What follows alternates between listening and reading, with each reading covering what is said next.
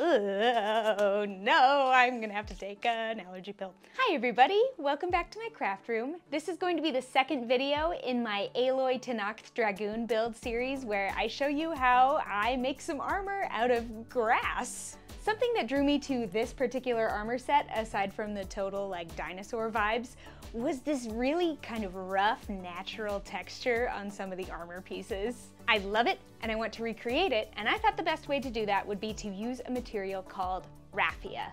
So what is raffia? Raffia is a grass. It's made from the raffia palm and it's commonly used in a lot of crafts. You can find it at almost any craft store, but at most craft stores it will have been tamed quite a bit. Usually in a craft store it's been treated so all the pieces are flat, they're uniform, they might have some kind of coating on them to make it easier to work with. Not this stuff. I learned that you can buy a pound of raw raffia just on eBay. So this came from Ethiopia. Whole pound of it to my house in an envelope. Kind of just loose. I think it's really cool that in cosplay you can make use of really any kind of material you can think of. So I'm gonna show you how I learned to work with raffia for armor and how that went, and I hope you enjoy. Let's get into it. It is now the time of the cosplay where I need to, hold on, that's gonna be so distracting. Yellow, okay. The time has come to make the bracers for Aloy, and I do not love making bracers, but I think this is going well so far. I've done a bit of it off camera, just because it's been a lot of figuring out. So here's what I have. You can sew 2mm foam to more foam, fabric, so that's what I did. I have this rectangle of foam, and then I have added strips and Velcro. And this is what I'm using for the brace of my baser. The base of my bracer, there it is. So it kind of buckles in the middle here. You can see this is not good. And I need to add some texture over top of it. So I have cut out another piece. This is gonna go on top, and this should hopefully add a little more stability. I can't speak English. And this should hopefully add a little bit more stability. And then I'm also gonna cover it with raffia. And that is going to be, that's gonna be the decoration. So we'll kind of see how it goes from there. So I will go over the armor very quickly because it was the first couple of pieces I applied the raffia to, and my technique got way better as time went on. But I will talk more about my glue choices in this section. So I was very conflicted about what type of glue to use on the armor, and I ultimately chose hot glue. People clown on hot glue a lot, but there is a time and a place for it, and this was it. The go-to glue for foam is contact cement, but with contact cement you have to apply it to both pieces of the things you're gluing together, and applying super runny contact cement to individual pieces of grass? Truly my worst nightmare. I am using the Surebonder Cosplay glue sticks, and they have a higher resin content than like a regular glue stick, and I think that did help a lot. Also, this is not sponsored. I just really like the sticks for EVA foam in particular. But yes, my raffia technique is not good. I was gluing individual strands of the raffia to the armor and like folding it over, and it was not great, but it did look good enough. I have some waxed twine I used on my last Aloy cosplay, so I got a giant tapestry needle and used that to hand stitch in some details on the armor. Then I attached these pieces together and glued it all to the base bracer that I showed you earlier.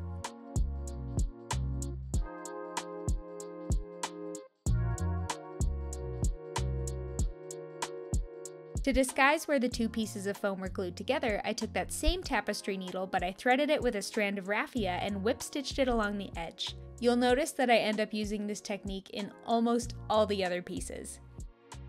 Then I primed the bracer with some Flex Bond. This was my first time using Flex Bond, and I gotta say, I like it. It works really well as a primer and even on weird materials. This is where you're going to see I started getting smarter. This is the armor piece for my bicep, which is a much simpler shape. It's just a rectangle. I laid my raffia out in a line and then applied hot glue along the top of it to pre-stick it together. Then I trimmed off the top and then glued it to the foam piece. This changed the whole game for me, honestly. I'm also working on top of a silicone mat to protect my table, and because the hot glue peels right off of it.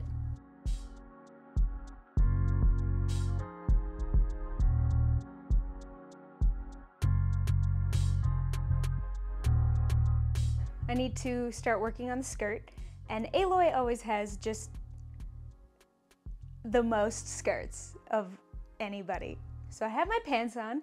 She kind of has 2 layers of skirts, so I'm just gonna measure for the underlayer skirt right now.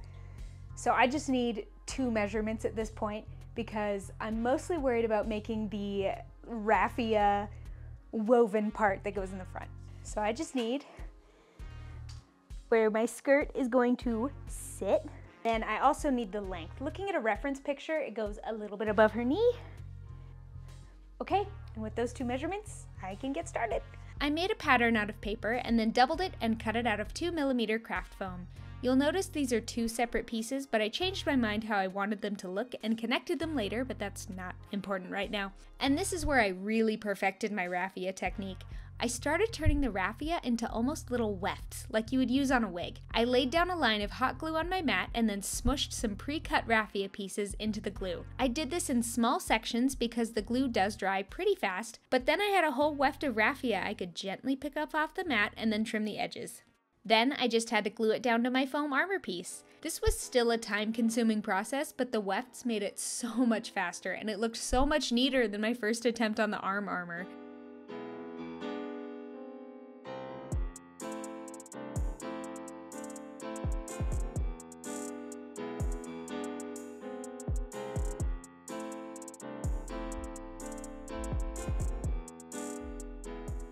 Then I just gave the extra length a trim. It didn't have to be perfect since the edges are going to get covered later in the process with lengths of jute rope.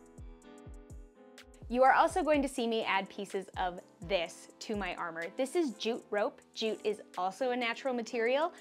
This is also rope that I got on eBay.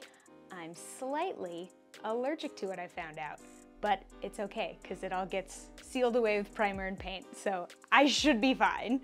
If you watched my previous Aloy video where I showed you how I made the bandages, you'll see that when I use this, I separate it into fourths because it's a 4-strand rope, and then I actually iron it on a hot setting to get rid of the curlier ends because it does get quite curly. Oh no, I'm gonna have to take an allergy pill. I trimmed the rope down to size and then put a glob of hot glue on the ends to stop it from fraying. I pressed it down onto the silicone mat so it would dry flat. Then I glued it to my trimmed raffia edges.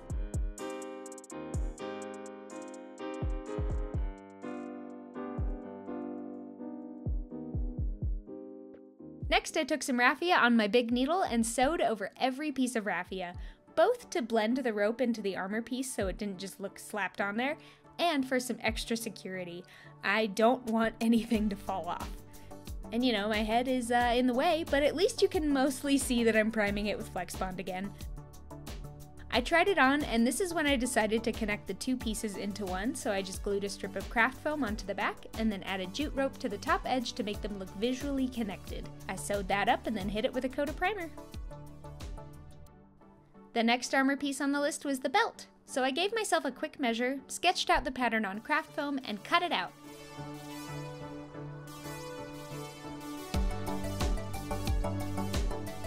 It doesn't wrap all the way around me by design because there's going to be a rather large belt buckle. Next is the raffia, and I used the same weft technique I already showed you, so we can just speed through that. I needed to make the belt connect to the front, so I just did that with some strips of linen and parachute buckles. I wrapped the belt around myself and used some sewing clips to hold the straps on the buckle in place, and so carefully stitched them down to the armor on my machine. I had a denim needle for strength, and it did okay. The real exciting part of this armor piece is the belt loops. Using my seam gauge, I marked where I wanted the loops to sit for both the top and the bottom of the loop. Then I took my foam circle cutter and punched out where I had marked. Then I took 2 pieces of rope and cut them to the length I wanted and glued one side of them to a scrap piece of foam. Once that dried, I threaded the pieces of rope through the bottom belt loop hole and glued the piece of foam that the rope is attached to the back side of the belt.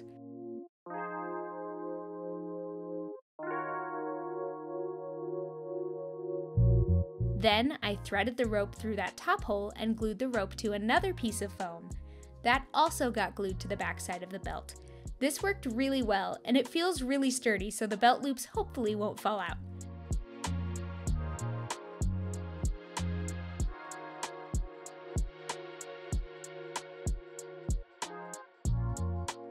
Then I just repeated that for the rest of the belt loops. Then, like everything else, I primed it and set it aside to dry. Next is Aloy's greaves, which are a super simple leg armor shape, just made out of more 2mm craft foam. I once again didn't want to go outside to contact cement the pieces together, so I just sewed them with a zigzag stitch. I will say that it snowed the week I did this, so it was probably too cold for the contact cement anyway. And you know the drill by now, raffia weft and hot glue, baby! With a reference picture nearby, I glued some jute rope to the greaves and also to the greave straps.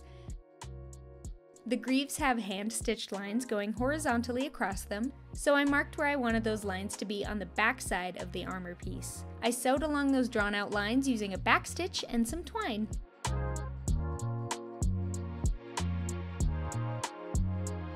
And look what a difference it makes! It takes a long time to hand sew in the details, but it is so worth it for the end result. I painted on my primer while the greaves were flat and then curved them into shape to dry. Normally I would save something like a quiver for later in the cosplay process since it's more of an accessory, but since it is also, unfortunately, a piece covered in raffia, I'm making it now. I traced it out in Illustrator and printed 2 different sizes to compare to my previous Aloy quiver. Once I picked the size I liked, I got to work tracing and cutting out the shape on 2mm craft foam. Then I covered each side with raffia using the same hot glue wefting technique from all the other pieces.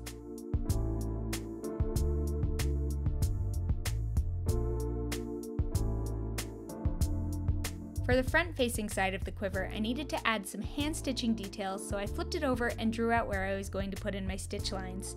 And then with my tapestry needle and more raffia, I hand-sewed in those details. I also added in the twine I used on other pieces of the cosplay for some more texture. Once both sides of the quiver were raffiaed, I used a combination of hot glue and hand sewing with twine to attach them together. I don't fully trust the hot glue to stay attached, and the twine adds to the handmade look of the quiver. I have the base of my quiver done, which is very exciting. Are you sick of watching me work with raffia? Because I guarantee you, I'm even more sick of it. So right now, this looks very two-dimensional. It is extremely flat. So I'm gonna do something which I like to do with all my quivers, which is to give it some bones. So I'm gonna take my quiver, and then I'm also going to take just some 10mm craft foam. This looks like a lovely piece. Perfect. So essentially what I'm going to do is I'm going to take these pieces of craft foam and I'm going to make a little, just an insert to kind of bulk it out and then have something that's round shaped that I can eventually stick the arrows I'm going to make into it. So I'm gonna take this is a good length actually, and then trace the bottom.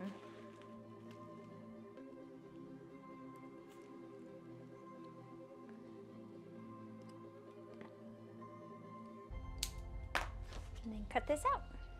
It is so nice to be just about done with all the raffia parts. This has been such an interesting way to go about working on a cosplay, because usually I make everything like one piece at a time. Like I'll make a dress, and then I'll make a cape, and then I will work on an accessory, and then I'll style the wig. But with this, everything has been so, like I don't want to work on gluing the raffia and then paint it and then have to work on gluing the raffia to a different thing. Also, here's my raffia situation. I just have it in a fabric box. My floor is a disaster. Everything's a mess. There's raffia everywhere. I don't ever want to work with this stuff ever again. So it feels good to get almost done with the raffia portion, because it kind of feels like I have made zero progress on this cosplay at all, because I've been working on it for hours and hours and, a couple of months, and it just doesn't feel like I've done anything, which is not true. I've done a lot. All right, so we got the start of the bone. All right, already looking just a little bit more dimensional, but only a little bit. So what we're gonna do is we're just gonna kind of draw out an oval. I have found that usually eyeballing it is fine. If you want to take real measurements, be my guest. Perfect.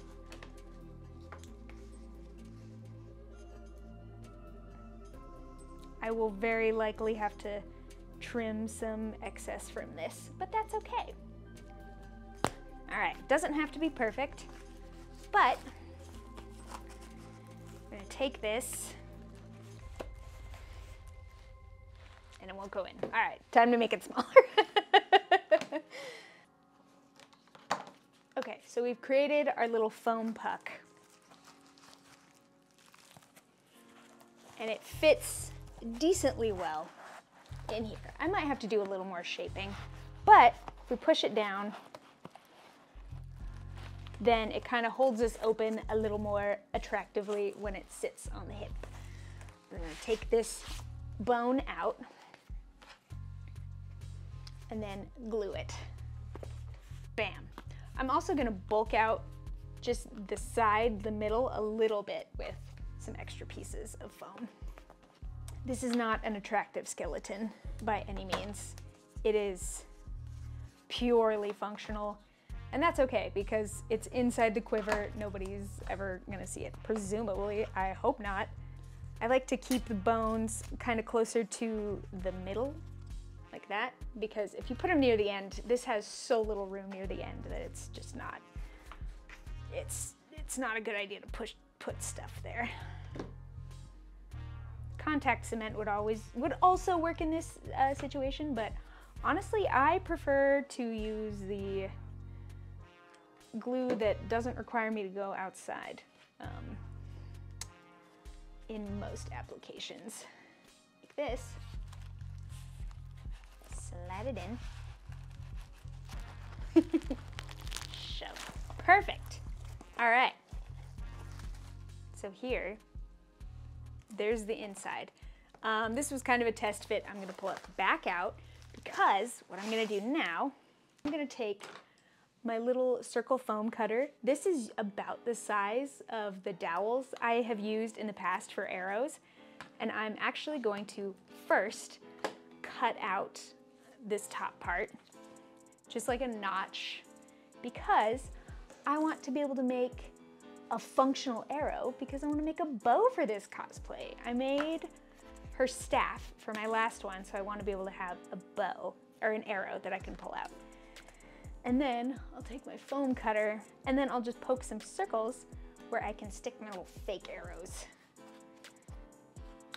Whoop. Perfect.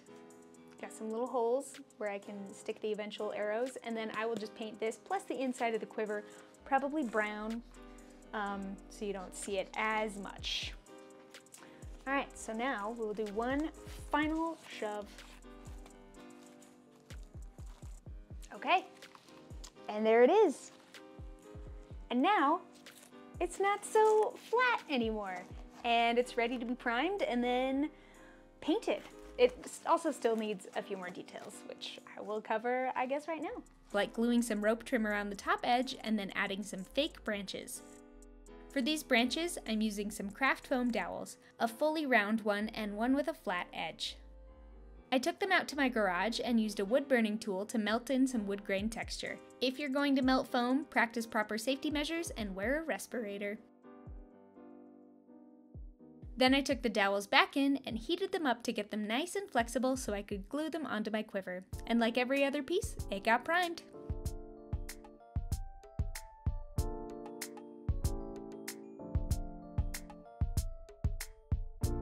The last raffia piece is the rill on Aloy's head. I made a rough pattern in Illustrator, but I did need to make a few adjustments after I printed it out. I used my paper template to cut the rill out of craft foam. This piece is going to be curved, so to help it hold its shape while I work on it, I very carefully zigzag stitched some 12 gauge wire to it. You can totally do this, just keep the wire in the center of your presser foot and use a really wide stitch width. Then I glued on my layers of raffia wefts.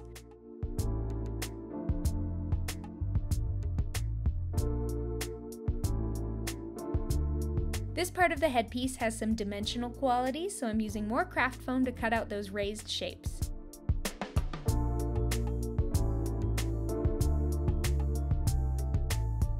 I just wrapped those shapes in long pieces of raffia and then glued everything together and hand sewed it down for good measure.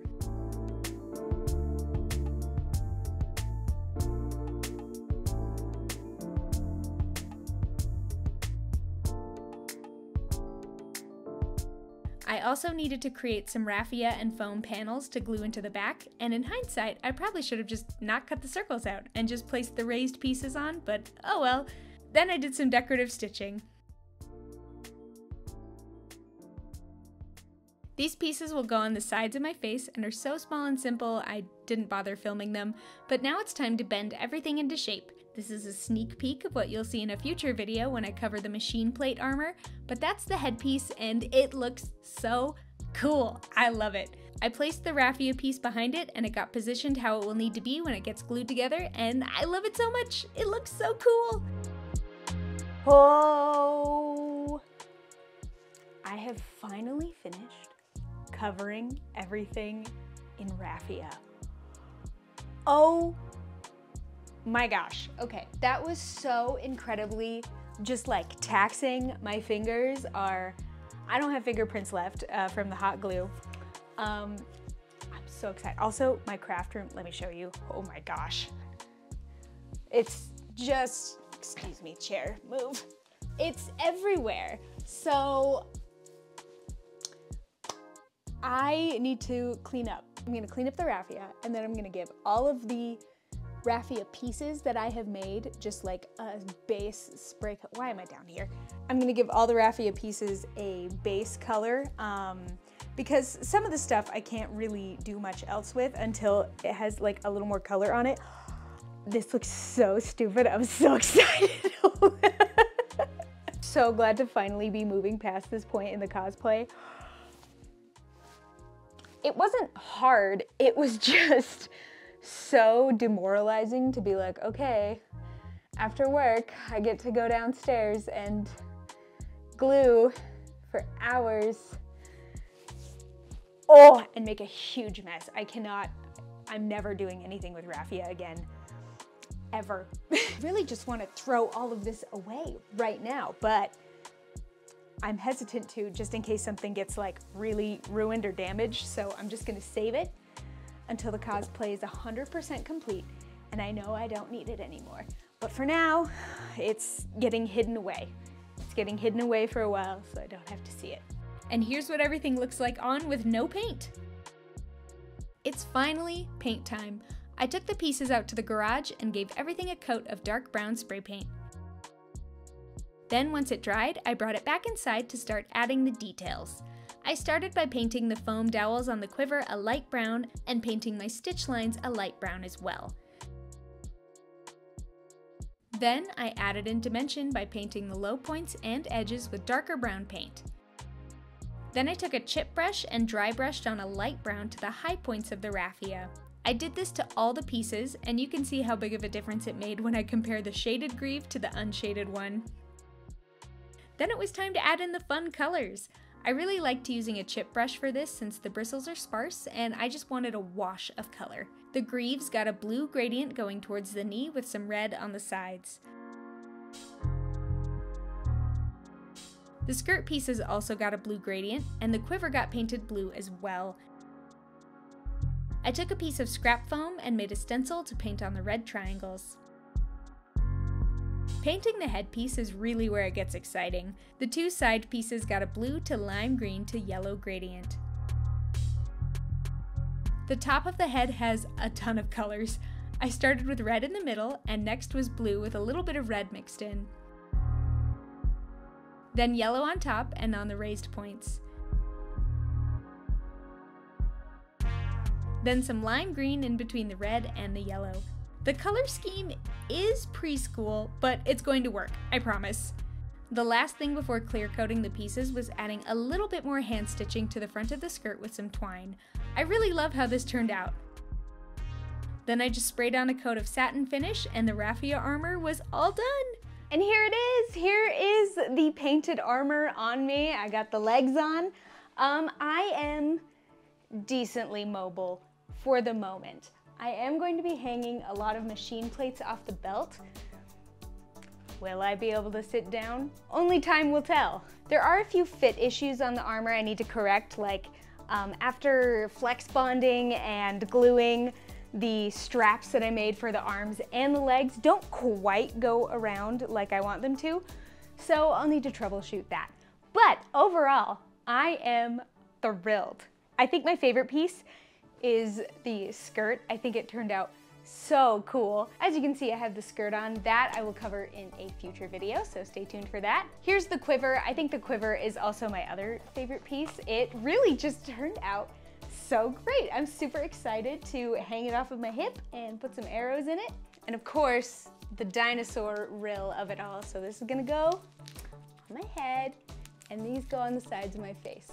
They look very silly.